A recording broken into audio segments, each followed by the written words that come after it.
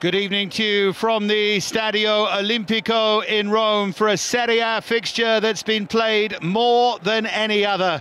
This, the 171st Serie A meeting of Roma and Inter.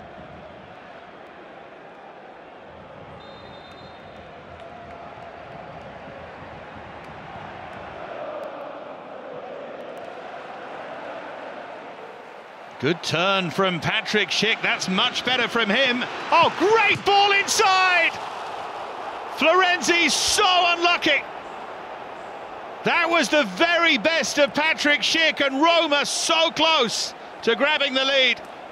What a fantastic move, my goodness. I think certainly Schick was fortunate initially, but after that, great piece of skill, and Florenzi, brilliant.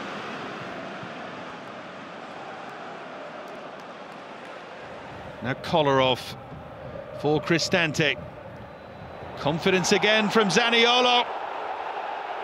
Wanted the penalty, and he thought the referee was going to give it for a second there. The whistle seemed to go to the lips. No. Here's Brozovic. João Mauro just nicks it away from the referee. This would be insult to injury. D'Ambrosio and Keita Baldé. The former Lazio player does it against Roma. And moments after Roma might have had a penalty, it's Inter who take the lead at the Olimpico. What a response. It's a brilliant goal as well. Keita Baldé, well, he's full of confidence, full of goals. See what it means to him as well.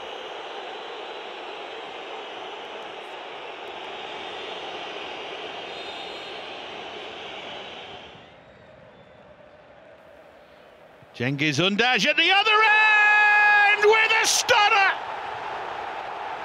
With an absolute stunner! And Roma are right back in it now! Cengiz Ünder comes alive and scores one of the goals of the season!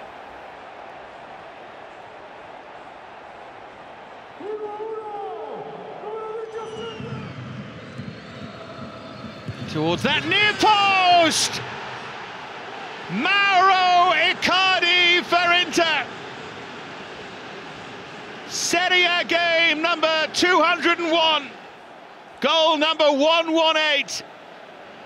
When they need him, when it matters, Icardi delivers.